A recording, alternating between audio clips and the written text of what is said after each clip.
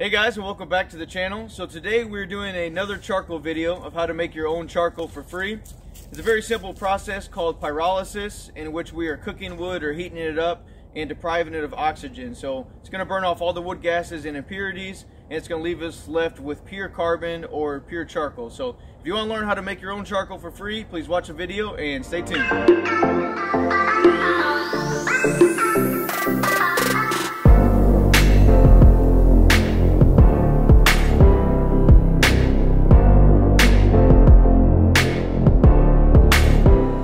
So in our first charcoal video, we used this small tin can that I used just over the campfire just to show you guys the simple process of pyrolysis.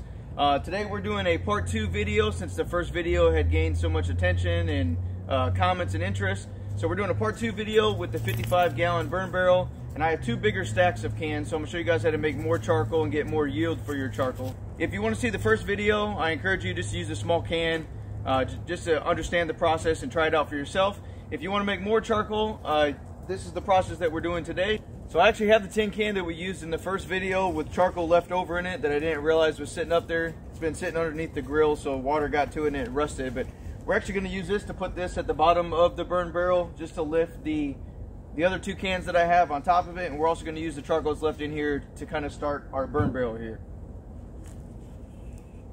Alright, so these are the 2 tin cans that we're going to be using to make our charcoal. We're going to put the wood inside these and then stack these on top of each other inside the burn barrel to make our charcoal. This first can is just an old paint can that was empty. I think it's a 6-gallon paint can. And I went ahead and emptied it and burned off the excess residue that was on the inside, so it's completely clean.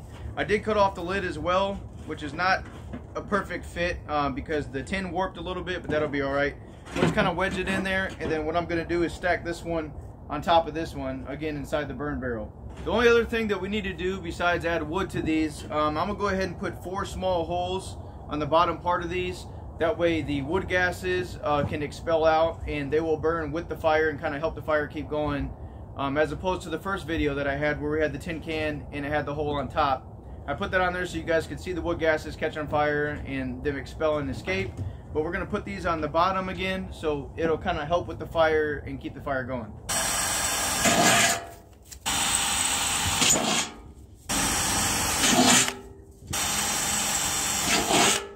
Alright, so we have our 4 holes on the bottom of this can. So we're going to go ahead and do the same with this next can.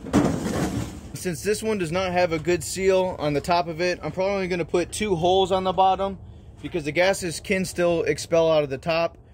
So I don't think we'll need that many on the bottom, and it's going to be at the bottom of the barrel.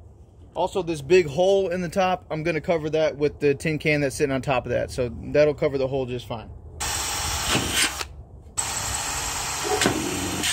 Alright, so we have our 4 holes drilled on the bottom of this can, and then our 2 holes on this one. So we're going to go ahead and fill these with wood.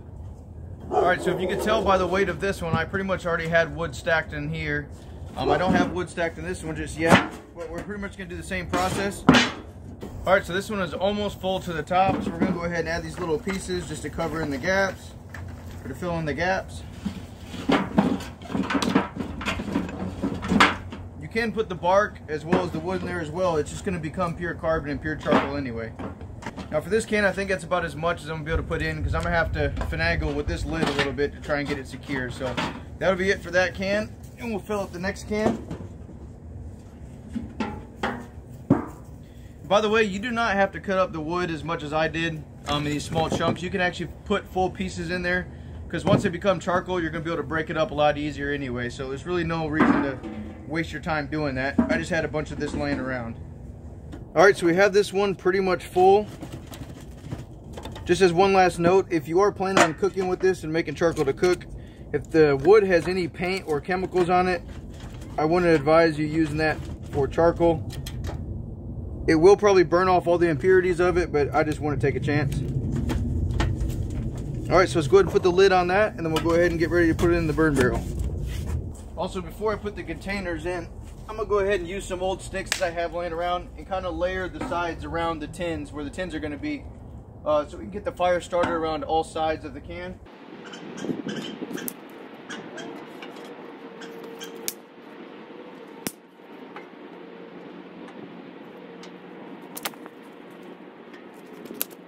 All right, so it might be a little hard to see with the smoke, but I do have sticks lined up all around the edge so we can get fire going on all sides of the can. And then we're gonna go ahead and set the cans in the middle of the burn barrel. So I have the 2 cans ready to go. So we're gonna go ahead and put these inside on the middle. All right, now I have both cans stacked in the middle of the barrel. We're gonna go ahead and get the fire going on all sides. And I'll bring you back in just a second.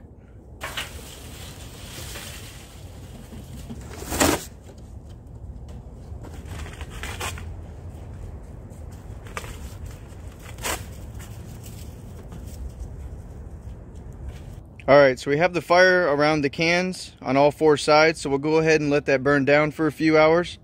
Depending on what kind of wood you used in your burn barrel and how much varies on the time for it to cool off. Usually it should take about 4 or 5 hours, but if you want, you can let it sit out overnight as well.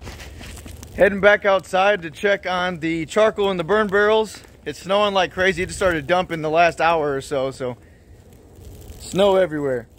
All right, so we'll go ahead and check those and get right back into the video. All right, guys, it's been about 4 hours now since we had started the barrel and put the cans in to make our charcoal. As you can see, in the last hour or so, it started snowing like crazy, so I went ahead and took these off. They look like they pretty much cooled off for the most part. I know this one was for sure. This one was still glowing a little bit red on top, and I know it's because that lid wasn't completely sealed, so I went ahead and tipped it upside down and sealed it off to deprive it of oxygen. So I would definitely go with one that has a closed lid to it.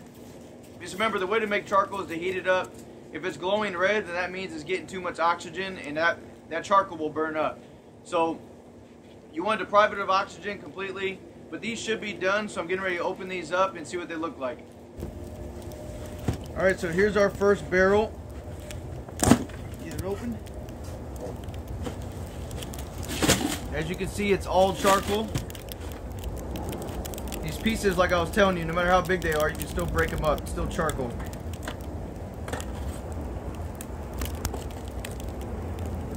Completely black. So we got almost a full bin there of lump charcoal.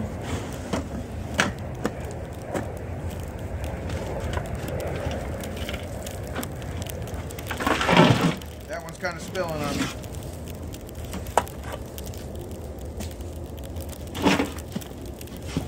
That one's about half full. Like I said, I think a lot of it burnt up because that lid wasn't sealed all the way. As you can see with the gray ash. But we still have a full bin of charcoal here as well. So I'm going to put these up in the shed so they stay dry. We'll use those next time we cook out.